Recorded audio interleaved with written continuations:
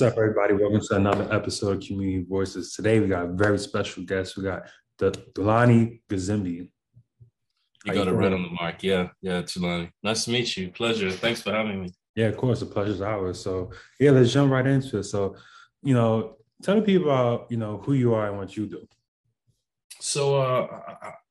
I think most relevantly, I'd say that, I'm a brand owner. I'm the designer. I'm Hmm. the creative director. Started a brand called the Rad Black Kids in 2014. And, since then, it's just been like, not only has it been a hustle, but it's been interesting seeing how a brand that's focused on I'd say in the beginning, it started as a way in which I felt like there were so many disparities. And one of the disparities I saw in the world is that Black people couldn't necessarily even tell our own stories in a lot of capacities.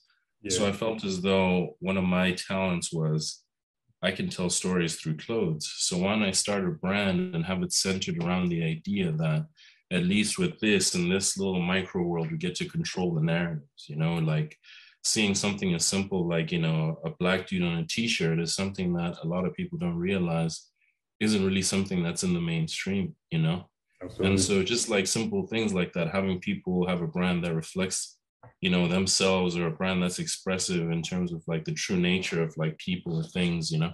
And so I'd say that's what I've pushed to do, and that's kind of who I am now. Absolutely. Clothes are art, and art is a form of expression. Yeah, for sure. I'd say so. Like, the interesting thing about you saying that is that inspiration is an interesting thing. So I've heard all these comedians talk about George Carlin, that every year he would come up with a new stand-up special and he would like scrap the old one and write the new one. Yeah, So in creating two collections a year, it's an interesting thing because you can only tell so much of a story based around the things that you see. And now things go a little bit deeper. So, a few years back, I learned about this samurai who was, he was he was a black slave taken from Mozambique to mm, Japan, and I think it was the 1500s. And this guy ended up becoming a samurai and fighting for Nobunaga, right? So he fights for this guy. And then next thing at some point, like, he fights to unify Japan. And then there's like some battle with another samurai clan. They kill all the other dudes. This dude survives. Basically, his story falls off the map. And then like this dude, he just disappears. So you'll find this Edo period art with this one random Black character in there. yeah. So we based the mascot of the brand off like this mythical story of what if he had a great grandson that was like a skateboarder, like a Black Mm. dude that's a skater. And so with every collection, not only is the art pretty dope, but I try and bring a lot of depth and a lot of context based around historical events that people could kind of see a different image of like, what Blackness looks like compared to what's on the mainstream. Sure. And there's actually this show on Netflix called, I want to say Yasuke. It's like a That's anime, right. but kind of based roughly on that samurai. So, Yeah, it's so wild, man. It's I think it's produced by Flying Lotus. yeah, the So soundtrack on it is amazing. the soundtrack is amazing. That's Flying Lotus. I met him randomly one day at a bar in Tokyo. It's Mhm. another story for another day. But the crazy thing about that is we named our character Kasuke with an X instead of a Y, and we based it all on that same character. And Yeah. what's so funny about like the cyclicality of things is we came out with that character in like 2018, 2017, 2018. So it's like it's been a while. For sure. And a little birdie told me that you're into action sports. So tell me about that. How long you been into that? Man, it's a crazy thing. Grew up in Zimbabwe, moved to the States when I was 17. Hmm. 6 months after moving to the States, I'm in church one day and this lady was saying some wild stuff. And I don't, like I don't even know what it had to do with. And then she's like, "Oh, I'm so sorry." She realized it wasn't me. Hmm. And then she's like, "Come snowboarding with my family tomorrow." I'm like, man, the answer in my mouth is Black people don't snowboard. And she's like, "Yeah, you will." And so next thing I know, ended up going up. And I'll tell you, I never really skateboarded before. And Hmm. so this was my first time on a board. And from that day, I think at about 2 p.m. in the afternoon, started at like, 9 a.m. in the morning, I finally stood up and I was hooked. So living in Idaho back then, like during the winter, there's basically nothing to do. So basically over the winters for like the next 8 years, like I was going up snowboarding at least one day, like out of the weekends in the winter. Yeah. And so I really, really got into it. Like, strangely enough, the first friends I made in America were people, snowboarding, were like the people I met when I was snowboarding. So that kind of, made me feel at home. That was the first thing I did that made me feel like. So basically, like, you know how trends and just industry just evolves constantly. So you, from like your experience, how often does the industry evolve, and is it difficult just keeping up with different trends, especially when it comes to your art with the clothing, or even just like with snowboarding and things like that? I think the interesting thing with trends is that trends have now been co-opted so often by fast fashion that using a trend as a measure for how you do your business is probably an incorrect thing. Yeah. Because the other thing that we have now is we have the internet, right? Mm-hmm. And so let's say if we look at speculatively, let's say if fast fashion didn't exist, we still could be like indulging in trends and just moving things that way.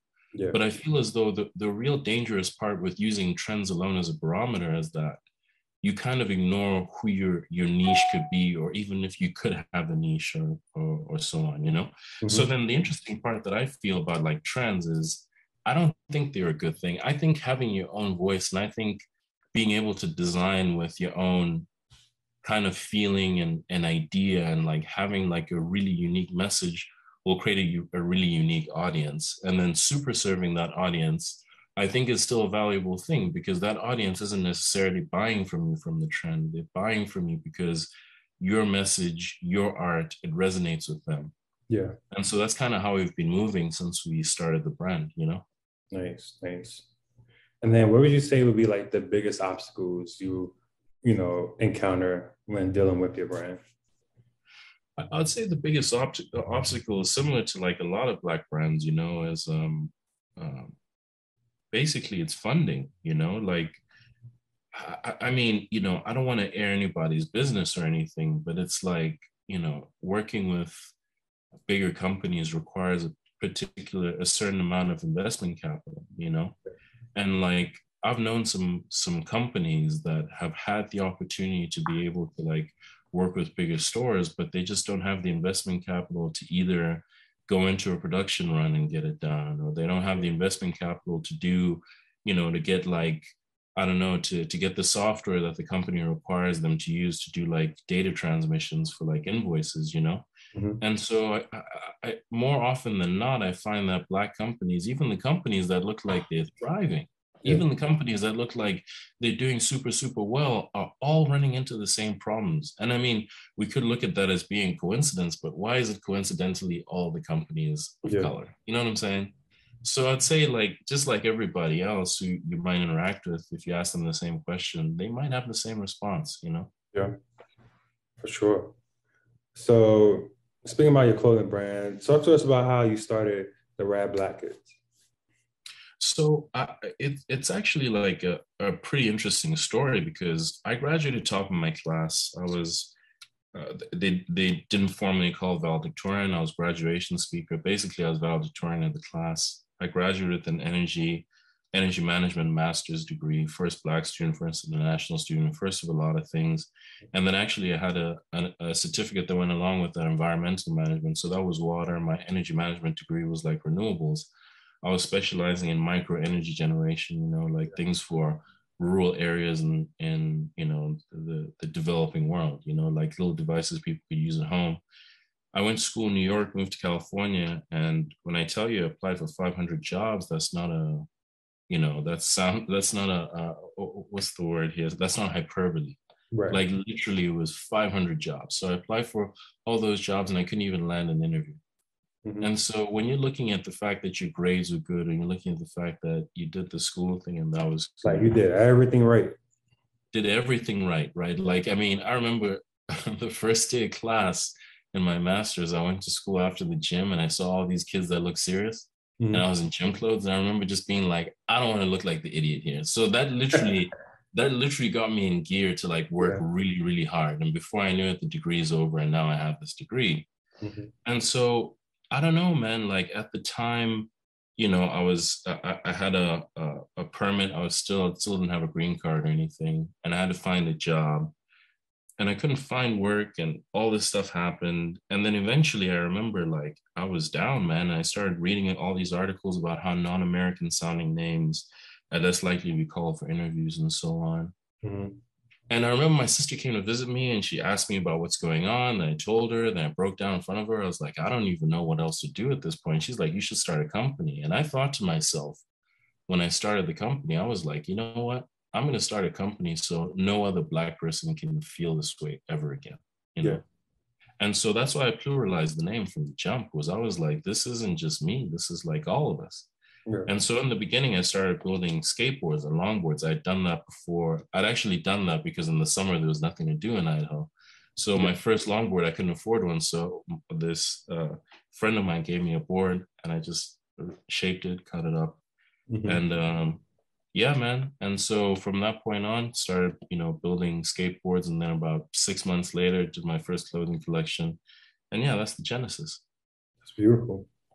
So I hear you plant 20 trees per product sold. So how do you come up? How did that like even cross your mind as far as like planting the trees, and how many trees have you planted to date?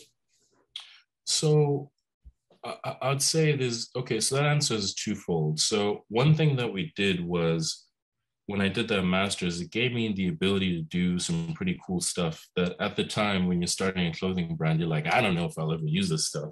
But Right. one of the things was calculating the carbon tonnage in products. And so basically, like we did this stuff where we calculate carbon like tonnage and basic things. So I figured out, how to calculate the carbon tonnage in the boards from transportation to the raw materials to whatever, and then Yeah. in clothes. And so the idea from the beginning was there really doesn't need to be any more products. But if there are more products and products that I'm creating, I might as well offset the carbon footprint. Right. And so from there, like I came up with the idea of over supplying, if we can say, right? Yeah. So the idea was, how do you then oversupply the number of trees that how do you oversupply the amount of carbon so that even when you're making a t-shirt, you offset this t-shirt by a lot. So Hmm. eventually, the one for one thing was really, really great because now the company is carbon negative. When I pushed it up to 20 trees, it was because when the stuff was happening in the Amazon, I was like, man, this is so bad. Like, Yeah. this is very, very, very bad. Amazon is pretty important for the globe just because it supplies so much oxygen for the planet. So imagine just like people still cutting down trees over there. Like it affects like the just all of us really. Yeah. It affects all of us, and it's in such a profound way because it's like people call the Amazon the lungs of the world, Hmm. and Really is. they really really are, and like to think of deforestation on that scale, even what happened in Australia, like when you look at deforestation like that, it can really change the makeup and the acceleration of like this climate change because Yeah. really like all these climate goals that you hear about are about 2%, and so we're trying to reduce our emissions to 1.5% and Yeah. not 2. But imagine if we're deforesting at that level, we're going to reach 2% because those trees are not removing that carbon that's in the atmosphere, Right. you know. So basically we're accelerating to this point where the people who are going to be affected by it are the poor people of the world, Hmm. so I'd say to this point, I think I've planted around, I need to get back to you on this. It's about 1,500 trees. Nice. And so all of them are with the same organization. All of them are with an organization that's works in different countries in Africa and employs an entire family to manage their own tree forest. Yeah. So sometimes it's not just a tree forest. Sometimes they'll do a vegetable farm or something and stimulate the local economy. But Yeah. it's a really good organization. I've met them a couple of times. They're really good people. Nice. Nice. No, that's great. I love trees. Yeah, me too. Lastly, like it's a very special weekend. We have your Inkwell collection coming out with JD Sports and Finish Line. So talk to us about the inspiration behind that. So the inspiration behind that, shout out to the buyer, Jay Somerville. He was Yeah. I gotta say that he was really like an incredible asset to work with. Yeah. And so it was almost like a boot camp, you know, it was almost like this boot camp of really like um, starting the relationship together, starting to work together, starting Hmm. to come up with a story. And I think the thing about this story was I've been thinking a lot about heritage, and I've been thinking a lot about who does heritage belong to. When you look at things like gentrification, it's almost like, you know, the people who then come in and gentrify a place are the people who will somehow have heritage, and the people who are there before don't, you know. Right. Like I remember being in Harlem and walking around and hearing about the gentrification in Harlem, you know, and you see like there was that movie that came out recently about the first black millionaire, the lady who did the hair products, Yeah. and you see that there's that history as well of Harlem, but that history isn't the history that we see now. Yeah. And so I felt as though, what is the heritage of California that's missing? And it wasn't really hard to find Inkwell Beach. This was a black beach that was there for like a lot of years. It was protected, ironically, by segregation laws, Yeah. right? The NAACP fought to keep this beach, keep black people having access to this beach. And so people use this beach. This beach also created the first black surfers, you know, the Yeah. first guys who could have gone pro, right? And so this beach is part of California culture and California like heritage. And this beach is a relative point as to like how black people access the ocean in California. Well, come to find out, Brown versus Board of Education, the Yep. Supreme Court legislation that ends segregation comes out, and then one thing it presumes is that everyone has the same access to the same amount of capital. Real Mhm. estate investors come in, and Inkwell Beach vanishes like that. It's Yeah. gone. That's So it. the things that were protecting Inkwell Beach are now like, you know, they were just unleashed by the end of segregation. Right. So then the thing that I find to be interesting about that is about how there's a singular narrative about surf culture in California. There's this narrative that's like through a white lens. Hmm. But as someone who's in snowboarding, right, which probably has never really had a history with like black snowboarders and so on, Yeah. I feel as though with surf, there's a richer history of like minorities. And, you know, there's stories about the first surfers being in Hawaii, some of the first surfers being in Ghana.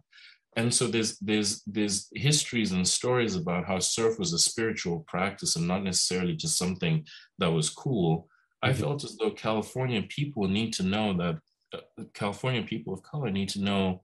Of course, it's not just targeted to just Black people, but people need to know that this is part of the history of California, that part of who you are and part of what you know and part of what you should know should be the story about how, like, you know, we were surfers once, you know, Yeah. we're like beach going people who just, you know, kicked it at the ocean and had a good time. Hmm. And so that was the inspiration for the collection, you know. Nice. Nice.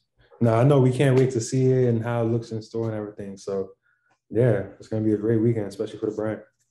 No, thank you so much. I really appreciate it, and I really appreciate you taking time to do this interview. Yeah, absolutely. The pleasure is mine. But again, thank you for the time and you know, highlighting so many things, especially within your life, live a very interesting life, and now seeing, your baby being like a big global store like JD and Finish Line. It's a beautiful thing, man. Congratulations. No, thank you so much. It's a, you know, it's a really big opportunity, and I hope I serve the community well. Beautiful. Mm. All right, cool. Thank you, Don. Thanks, man. Really appreciate it. I'm so sorry. What was your name again? Omar. Omar. Pleasure to meet you, Omar. I'm so sorry I didn't catch your name in the Nah, no beginning. worries, no worries. Pleasure's mine. Yeah. No, thanks so much. Thanks very much for the insightful questions too. Yeah, for sure. All right, take All right. care. Take care.